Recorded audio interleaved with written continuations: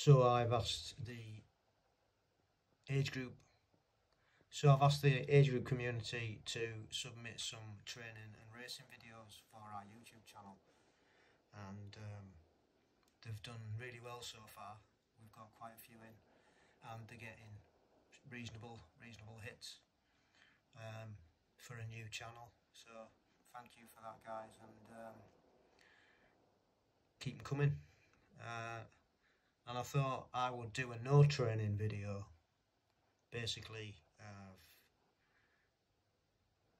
been injured for since last April actually, when I pulled an Achilles, and it's been on and off, and then I pulled ACL behind my knee, so I've done no running whatsoever, but I have been doing some biking and some swimming and yoga and strength training, and then this week Mrs. C really got ill, and she basically couldn't stop coughing.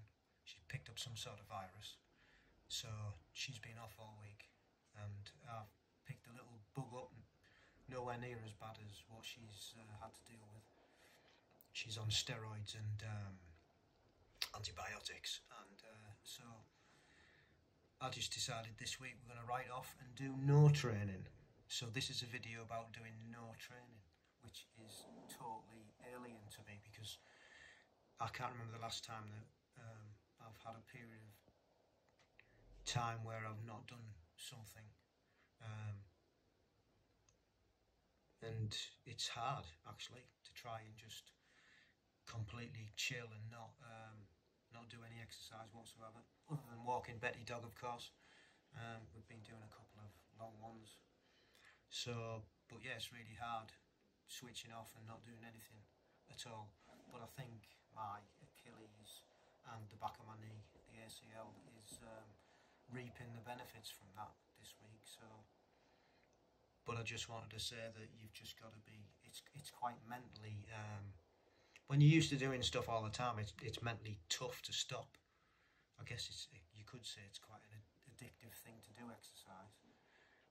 So, and especially when you're watching everybody on the social medias, platforms that are exercising and doing this, that and the other, which is great to see. And the other sad thing is that we both had a race up at East Fortune in Edinburgh, and I'd cancelled and backed out a while back, and now Mrs. C, obviously because she's not great, she's not going to be able to go up there and try and qualify either. So but hey ho, it is what it is, and we'll just get better, and hopefully we'll be back on it next week. So just a last thought is, try not to beat yourself up when you have a day off, 2 days off, 3 days off, and in our case it's going to be 7 days, I would think, till we decide to go back and start up again, and just go with it and try and live in the now, and yeah, come out the other side. So yeah, but hard, it's difficult.